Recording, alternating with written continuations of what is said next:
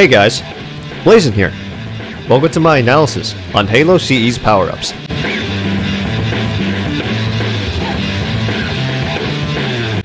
We're first going to be starting with the Overshield. The Overshield temporarily strengthens the user's energy shields. Overshield can be applied through two methods, through either external power sources or engineer support webs. Upon initial pickup of the Overshield, you're invincible for a few seconds and gain 2 extra layers of shields.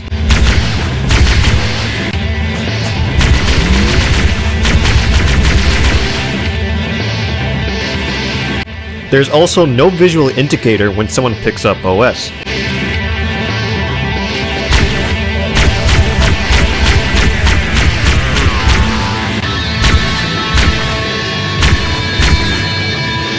And that's pretty much it on the Overshield itself. Now I'm just going to show off some Overshield jumps that you can utilize and take advantage of the invincibility trait.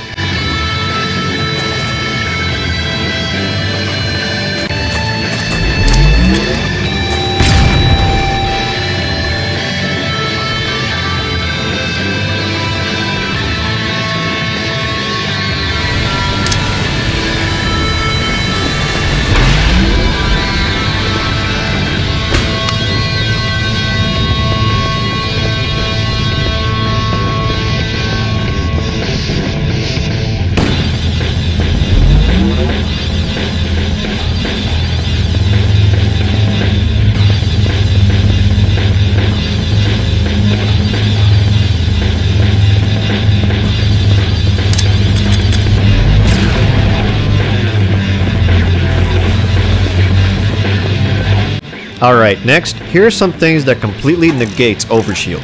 And the first method is very simple. Just punch the enemy in the back.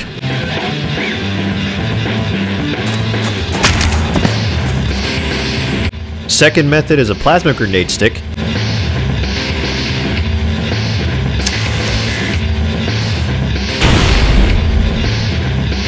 And the final method is use the rocket launcher.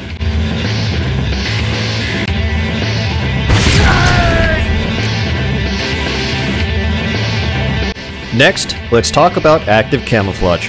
Active camo is a form of technological camouflage designed to conceal an object or personnel from visual detection by rapidly adapting to its surroundings.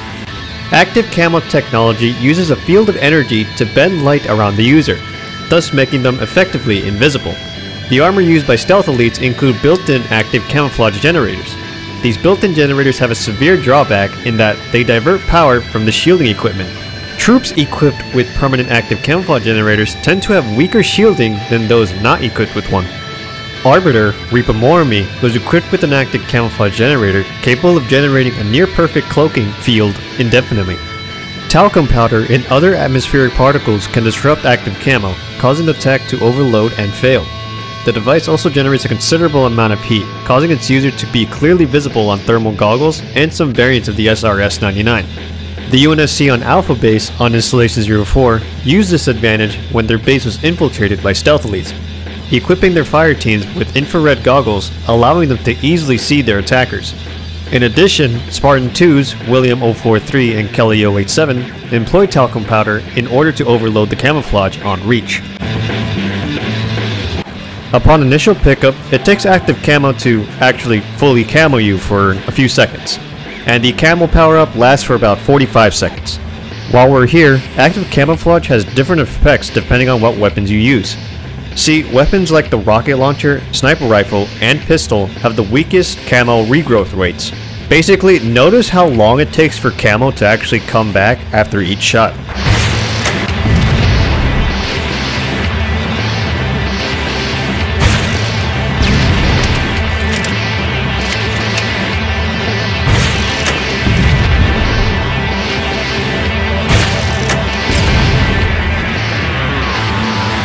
Now, if I had to guess, the way how this system works is that basically weapons that have a zoom-in function, like the rocket launcher, sniper rifle, and pistol, they have really slow camo regrowth rates.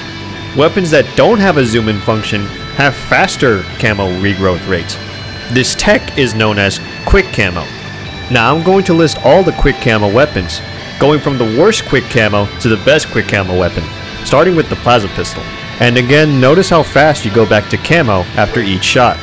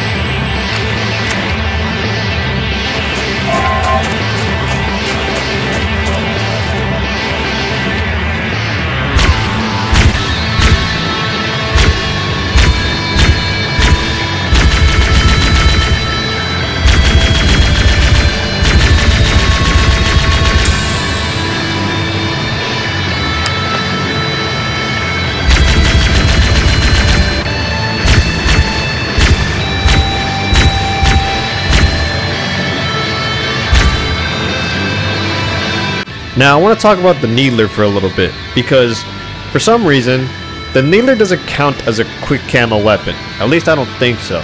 It's weird. It's like every single shot you go back to camo, or like you're still camo, but as soon as you go full auto, you know, you're fully exposed, and then it takes a while for camo to come back. So it's kind of weird that the Needler isn't exactly a quick camo weapon, and I think it should, considering how weak it is in this game.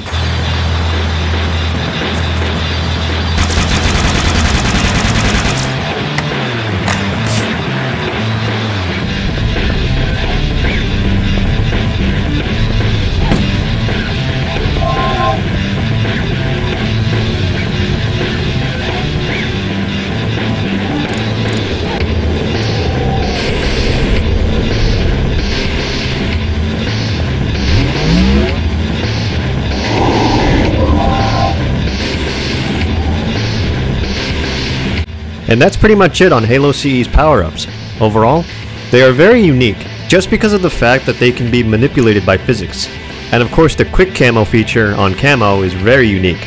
And like I said, I do think the Needler should count as a quick camo weapon, considering how weak it is and there's no zoom-in function. The overshield jumps I showed off are just, at least if for me, they're the easy ones that I can do. And the camo rat race is like the only one I know how to get camo from, like without actually going to it.